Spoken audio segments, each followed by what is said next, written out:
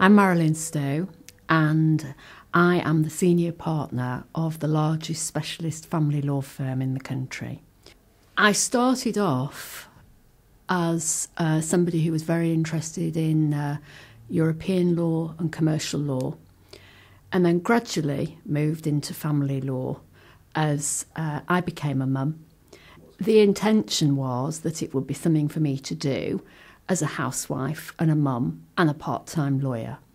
But what actually happened was the practice grew, and it's quite something to come back and see where it all began. The office began as a converted cobbler's shop. It was painted pillar box red. It had 2 little rooms downstairs. And I remember we had to go to the council to get planning consent to be able to use the upstairs. And eventually we grew to such a point where there was just no room left in that tiny little office. But it has enormous memories for me because it was a time that was very happy. It was very frenetic. They were great people in Halton. They were salt of the earth. The shopkeepers, all of them became clients. The people that lived round and about became clients. Not all of them were on the right side of the law, but even those that weren't were actually local scallies. And in a way, I was sorry to leave, but I had no choice because we'd completely outgrown it.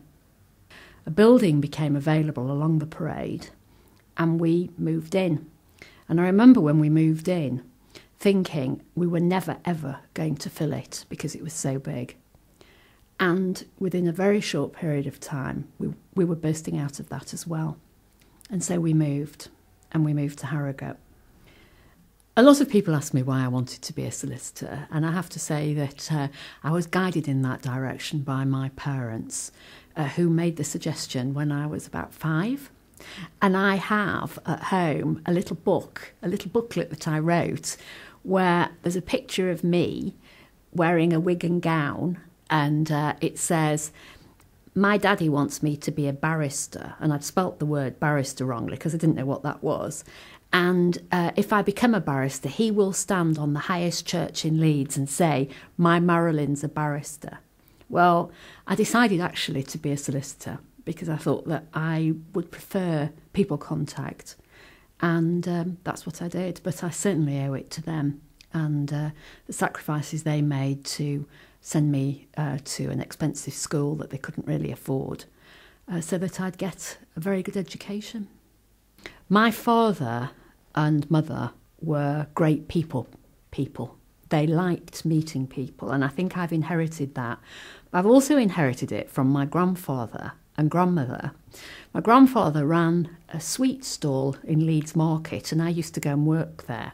And my grandmother was a journalist, and she was a great writer, and she used to also meet lots of people.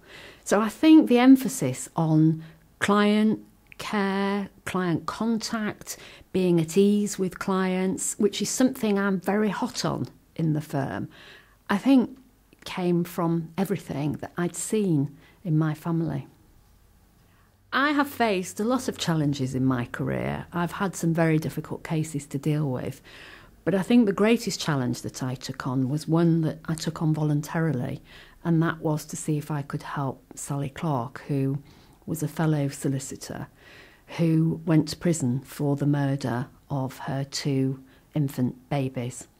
And when I read about the case, I didn't believe that she'd done it. And it didn't add up, it didn't make sense. And so I wrote to Steve Clark after her appeal to the Court of Appeal was dismissed, and said if I could possibly help at all, I'd be very delighted to do so. I obtained from the hospital a report, a microbiology report, which showed that the second child had died from a virus. And this completely altered the whole of the case. A second appeal was eventually before the Court of Appeal, and she was released. She was in prison for 3 years, and it must have been horrific.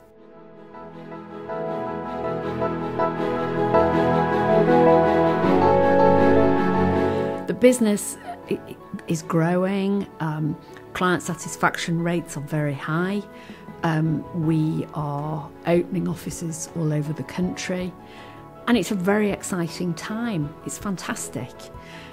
I've been doing this a lot longer than you might think, and I don't think you can acquire the experience that I've got overnight. And I want to use my experience to grow the firm, and I'd like to see it still there long after I've ultimately decided to retire, but I'm not retiring yet.